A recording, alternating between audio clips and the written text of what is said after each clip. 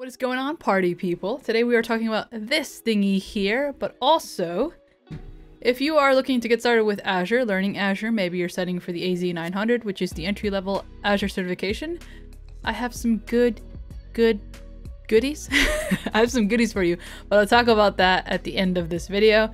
Yeah, let's talk about how I got this. Nothing has given me more imposter syndrome than having this award. I guess I should start off by saying that the MVP award is something that you have to be nominated for by someone at Microsoft or someone who's an MVP already.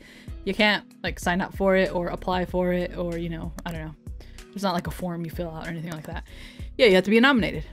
So I was nominated back for the first time back in, I want to say like March perhaps. And I had just started my YouTube channel. I had a couple of videos.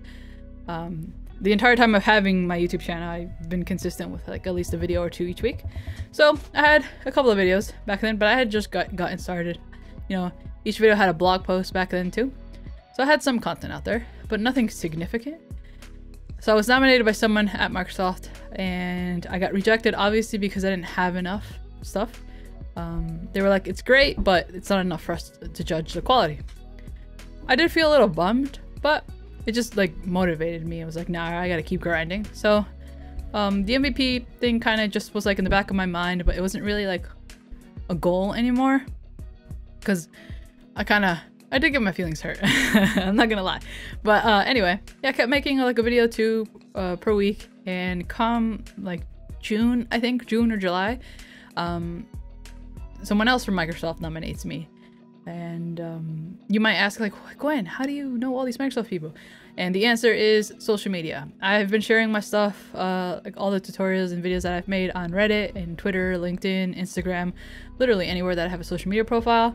And you know how social media is, people, you know, find it, like it, retweet it, and it gets on other people's radar and just like that. That's really, yeah, that's the only answer I have. So yeah, anyway, I get nominated again towards the beginning of the summer.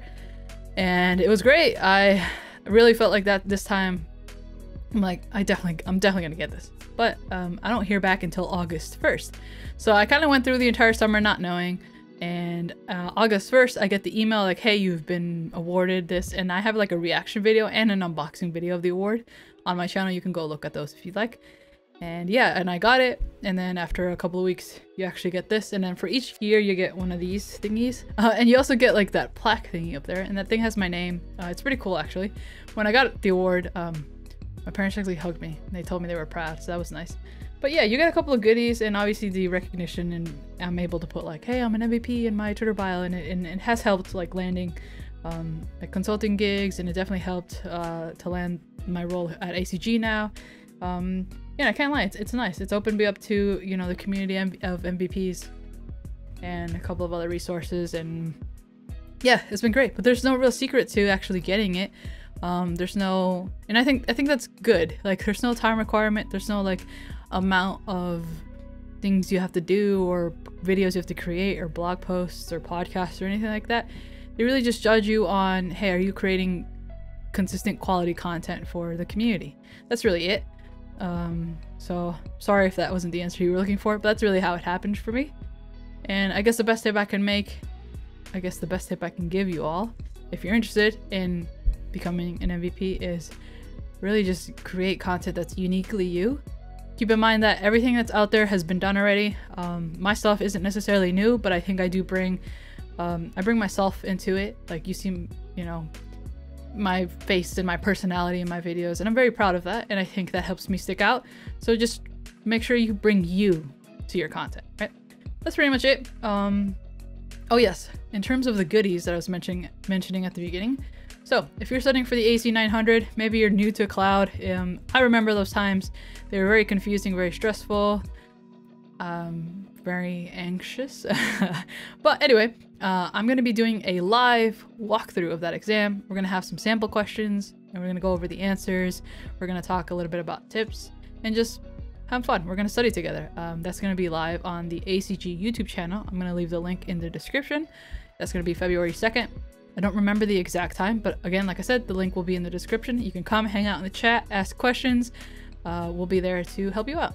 So let's study together, right? Also, I released some more Azure fundamental videos on the ACG YouTube channel, and one is about setting up budgets and billing alerts. I don't know if I've ever told this story on the channel, but when I was a junior cloud engineer, at that role, we had time to kind of just play around and experiment with stuff and just learn. So I had once been playing around with, I think it was Cosmos DB, and I racked up like $1,000 over, I don't know if it was a month or a little bit over a month, because I had forgotten to remove the resource after I was done playing with it. And luckily my boss was, still was a fantastic guy, and he was like, don't worry about it. But yeah, if I had to end up budgets and billing alerts, that would have never happened. So now that there's this video, I'm very happy to share this as a resource for y'all. There's also a video on securing your account with MFA and such. That's also there. I'll link all this stuff in the description.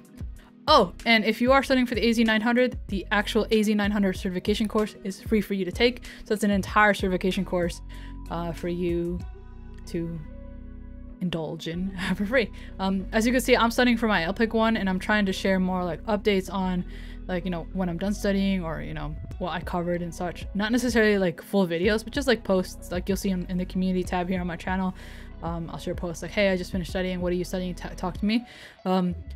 As much as I love hearing from you all and what you all are all studying about, it really helps me keep myself accountable.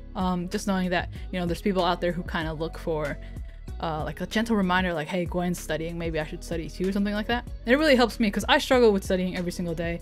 I sit down and I'm like, man, I really don't want to do this. I'd rather like play like Far Cry or GTA. But it's something we all have to get done, right? So just sharing those little updates with y'all really does help me. So that's been great. And that is pretty much it. Yeah, a bunch of cool stuff. We're doing a lot of Azure stuff this month with ACG. Very excited because you all know I freaking love Azure. And yeah, anyway, that's it for this video. If you have any questions, hit me up on Twitter at MadeByGPS. I will see you in the next video.